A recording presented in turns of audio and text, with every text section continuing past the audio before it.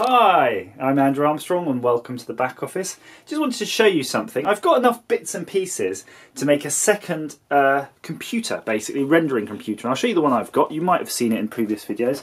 It's this bad boy with all of its gubbins in there. So I'm going to set up another one, but the only problem is if you look at my office, not much room. This is the old sort of computer desk and I want to have a whole new station here.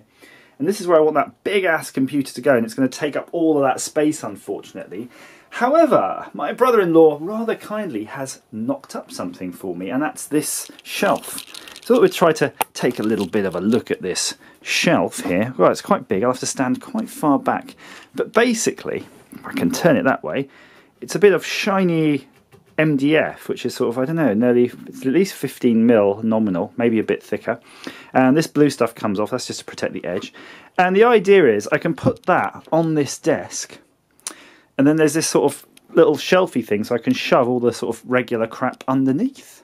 So that's going to be my plan for the moment. So I've got some other things to do, of course, though. I have a lot of motherboards to test because I'm not sure which bit of hardware failed on my last one. So I'm going to have to sort of reuse hardware I've got just to make up the base of the system. So the main case is brand new and the CPU is brand new and stuff like that, but some of the other bits will be salvaged from previous builds. And also, because my main desktop PC has got 32 gigs of RAM, I think it's too much. I've never seen anything use anywhere near that, anything above 8. So I'm going to split that, so I've got a 16 gigabyte and 16 gigabyte setup.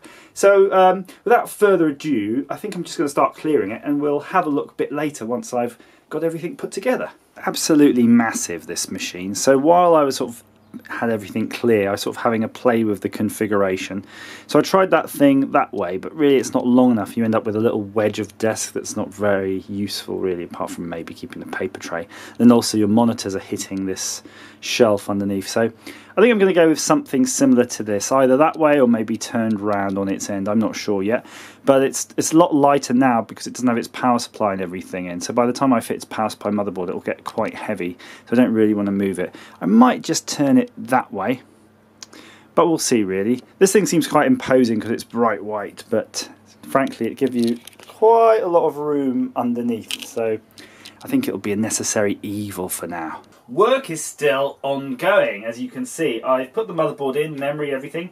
I'm waiting for the CPU to arrive. The parcel isn't here yet. Got the cooler all set up. It's that same sort of Coolermaster I've already reviewed. Those are excellent. Came with a different fan though, but pretty much the same spec. I've set up the monitors, just again, hopefully waiting for a DVI cable to set up a second monitor. Very excited about this because I finally get to just get all of this crap that's all over the floor now away. I can't do it until this is built and shoved in its corner.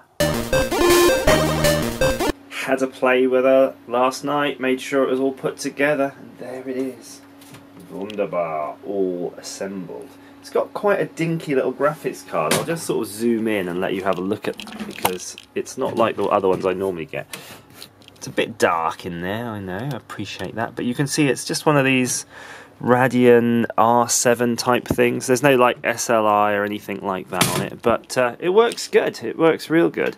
The whole machine actually just sort of powers on, does its thing, and I actually use a clone drive from my other machine over there, my main machine, so it's basically a clone of that. It's sort of whole Windows, OS, everything on there, just basically set up to run on just the sort of dual screen setup.